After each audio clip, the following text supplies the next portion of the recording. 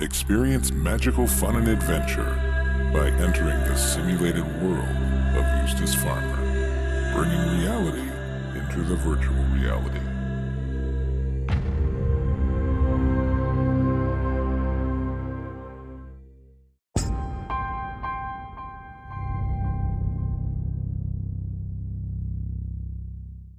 Hello everyone, and welcome to one of two very special video presentations of Lone Oak Farm, which was created by BulletBill of Frontier Design for Farming Simulator 2017. Before we get started with the comparison, I want to talk to you all about some specific features, and excuse the pun, bullet notes, that BulletBill gave me regarding Lone Oak Farm. I prepared a video presentation to play as I talk, showing the starting equipment and some clips illustrating what each of the sale points accepts. Tried to make it unique and entertaining, so I hope you'll agree.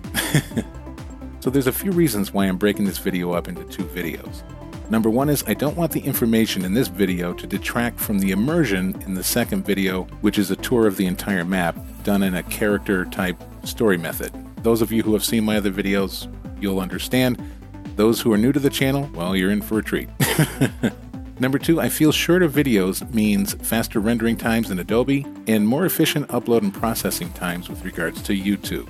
And number three, most importantly, I feel it's a more convenient length that can easily be watched in its entirety during a short break in your daily busy lives. And without your support and viewership, all this really means nothing. I'd be talking to myself. So thank you all sincerely very much for being part of the Eustace Farmer channel. Now, this is a very special map to me. This is a virtual representation of its real-life counterpart. This farm belongs to the family of a dear friend of mine. We met very early on in the beginning of my YouTube adventure, and he's helped me in too many ways to list or count. But I feel I'm much better at what I do because of his advice, feedback, and most of all, friendship. I wish to protect the privacy of my friend and his family, so I won't be using real names or giving specific details regarding exact locations of landmarks or other things that you'll see on the map, so I do hope you'll understand. I've also become close friends with BulletBill, and Oxygen David has become a dear friend. So I would like to thank them all very much for everything they have done for me. And I'm going to expand upon that in a certain clip later on in this video. So let's get to those bullet notes. Number one, distance scenery. BulletBill and Oxygen David went to great lengths to make a map border that flows with the landscape, and it's virtually seamless. Number two, foliage textures. BulletBill has taken painstaking care to fix any foliage texture issues and blended both the detail and distance together for a smooth, seamless transition. Now, this is not common practice in my opinion among many map makers, and you'll most likely not see this level of attention to detail in many maps, if any. Number three, grass distance textures. This is a good one, guys. Default FS17 maps don't have any distance textures for grass. However, Frontier Design maps do. What this means is all three growth stages for the grass show up at close range and in the distance. Again, this is not something you'll find in many other maps, in my opinion, outside of Frontier Design. Number five, realism. Again, this map is based on a real area in America's beautiful Pacific Northwest in the great state of Oregon. And I can't stress it enough, the family that owns this farm, one of them is a dear friend to myself, BulletBill and Oxygen David, and Frontier went to great lengths to take measures to assure their privacy. So if you happen to come across any telling information about the farm or its whereabouts, please do not contact them in any way, shape, or form, and please don't share that information with anybody else. Let's respect the family's privacy. Number six, map customization. Players can customize this map a great deal. Fields can be easily joined together to make mega fields, if that's your style of gameplay. There's several grass meadows that you can put placeables on, and next to Lone Wolf Grain Sale Point, there's more industrial space to place any kind of items that you want. The water sources, number seven. You don't fill your animal troughs up from the garden hose out in these parts, my friends. It's done the old-fashioned way, and maybe the economical way.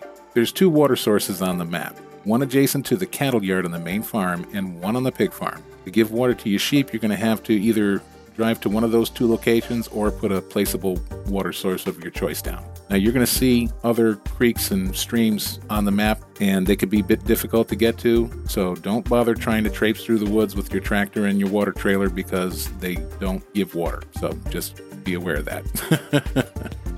All right, so let's go ahead and get to the comparison. So all the pictures are pretty self-explanatory, but that's not going to stop me from talking. So as you see, this is the view of the main farm from the road on Google Earth, and the photos are labeled Google on the right, the in-game photos on the left, and there off in the distance along the horizon on the right-hand side is that lone oak tree. Now this tree is, he told me it was about, I want to say between 200 and 230 years old. It's been standing up there that long. And that's the main farm right there on the left. And this is the second photo of the main farm, and this is taken also from the road, but facing towards the entrance into the farm. Done a remarkable job recreating this. And one thing that I've noticed, and it's not a problem, it's just something I've noticed in comparison to Google, it was a heck of a time for me to line up the shots and get the perspectives right, because things in the map are kind of closer than they are on Google Earth. So I suspect it's just because you have a smaller patch of real estate to work with in-game than you do, in real life. If that even makes sense. So please forgive me if things don't match up quite exactly. And here's an overhead view. Now here I see a remarkable resemblance. To the extreme right over here, that's the watering hole that's just adjacent to the cattle shed on the main farm, and it appears not to have water in it in-game because of the viewing distance when you're up that high. And this one is Main Farm 3, again, a view of the main farm, and I labeled Field 49 because that's the one that is kind of notched around the old oak tree there. So that's where you'll find the oak tree when you go on the farm. Now you own 3 fields total in game. 49 is not one of them, and when we do the official map tour, I'm going to get into all of that in more detail. And here's another view looking across Field 49. I'm down in the southwestern corner, looking like northeast towards the oak tree there. And to my right is Field 53, and behind me is Field 51. And this is just a zoomed in perspective from the same vantage point. Unfortunately, but yet fortunately, on Google Earth you can't do street view on people's property, so this is as close as I can get to the oak tree on Google Earth. He did send me a photograph a while back of the oak tree, and it showed his son and himself walking up the road towards the oak tree, so I was going to put that up, but I decided it was a bit personal, so I decided not to do it. So I apologize about that. So here's a closer view, the main farm livestock water supply. And again, this is one of the 2 places that you can get water for your animals on the farm. And I kind of put arrows towards the cabin and the pier in-game by the lake. I'm not sure if there's the cabin on the original farm, the real-life farm, because I couldn't zoom in that close, but the little fishing dock is certainly there. You can see it. So remarkable amount of detail. Oh, and please forgive all the swirlies I did in the grass. I forgot to turn off crop destruction when I was exploring. And ye old sheep farm. I took the liberty of numbering the fields just so you can get a better perspective of where they are, because like Field 24 in the game is grass versus the 24 in real life. It looks like it's sown with something else. It's still dirt, so it was kind of hard to differentiate that. But they did a great job, spot on with the roads. There is different types of buildings on there, but then again, a lot of these models that they used in the game, they built themselves in Blender. You have Ian and Lone Wolf and Oxygen David and BulletBill. They did a great job getting the hang of that Blender for sure. The house is absolutely amazing on the main farm. So this one I decided to take. It's literally across the street from the sheep farm. As soon as you get to the end of the driveway leading in there, you just turn around and you see this. And they just matched up so perfectly. I was like, how could I not take a picture of this? So I find this pretty cool because even stuff that kind of serves no function in the game, they still took the time to detail it to match the real area. And you can even see he added the dead tree. It's more prevalent to see it on the in-game picture, the dead pine tree there, and you can kind of see it over to the extreme right in the Google photo. And again, this is a driveway with a little house that's just before the shop. It doesn't serve any purpose in the game, but it's just another element of realism that's accurate to the area. And then straight ahead there, you'll see the shop in game, and in real life, it's a empty grass lot. So there is some artistic license taken to add stuff that's crucial to the game, so things are going to vary a bit. And this is a view just after I passed the shop and I turned around and faced towards it. So there's the shop. Then the diner is where that property is in real life. It looked like it was some kind of little, I forgot the name of it, but it's some kind of little shop over there. So Winterhawk's Livestock Market, that's where you're going to purchase and sell your animals in game. And in real life, it looks like it's just a little house pretty close to the roadside there. And they've done a great job. They've reproduced the little incline there going up the hill. And I couldn't quite get it to match up perfectly in game, but that patch of grass you see in the middle of the driveway on the real photo, it is there right in front of Winterhawk's. And I mean, the telephone pole positioning down to the last detail on some things. Really, really awesome. All right, so the chicken farm. So this one too, I had a little bit of a hard time lining up just because of the perspectives that Google gives me. But there's those 3 trees, and in the real life photo, they're on the right-hand side of the driveway going in. And in the game, they're kind of on the left there. But that road is just in front of those trees in game. I don't know what that property serves for in real life, but in the game, that's your chicken farm right there. And here we are down at the hog farm. Now, I don't know in real life if it's a pig farm or not, but this is your second water supply source on the map. All right, so back over here towards the shop again, and this is another area that's had to have a little artistic license to fit stuff in for the game. So see the diner in front, then right behind that is one of the sale points, and then kind of over to the right back there you'll see the 2 little white domes. That's the biogas company.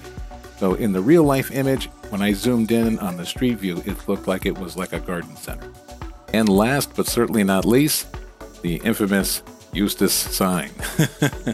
Eustis 5 miles, Landyville 8 miles, and Sim Station 10 miles. Just love it. Now, another extraordinary attention to detail, have a look at that red arrow. There's a rock cropping out from the side of the hill in real life, and he's added that into the game. I mean, those are the little things that say to me, who does that? Well, BulletBill does. Frontier Design does. And I have to scratch my head because it took a group of British guys to make a great American map. Something else. So to close out, I really do have to say a huge thank you to Frontier Design and BulletBill. They put me right up there with the bigger boys by adding my name to the roadside in the game, and this is the second time an honor like this has been bestowed upon me. And to be honest, guys, I never dreamed of it happening even once. The first time my name was put on a sign was on a map by Dusty Dave, Dusty Cove 17. Now, I'm not telling you all this to brag. Please believe me. I'm just very humbled and very touched, and I'm just thrilled to no end. So thank you very much, BulletBill, Oxygen David, Dusty Dave, and my good friend CCS 101 for giving a small YouTuber like me a chance to play in the sandbox with the bigger kids. And on top of all that, I'm a member of Frontier Design, serving on the media team amongst all the other great farm sim YouTubers who also work to make Frontier Design a household name in map modding. It's really an honor. And that all being said, I want to do my very best work I can so I can represent Frontier Design and the quality, passion, and commitment they have, not only for modding, but the farming community as well. So I hope you've enjoyed this video, and I hope you'll enjoy the others that follow. So thank you very much for watching, and looking forward to seeing you again in the next video. Bye-bye for now. And on your way out, please consider following me on Facebook and Twitter, and join me on Discord by becoming a member of the Simulation Gaming Society. Please give the video a thumbs up and share it with your friends if you liked it, and a thumbs down if you're a big poophead and didn't like it. Consider subscribing, and don't forget to tap that alert bell so you'll be the first to know when I post a new video. Thanks again.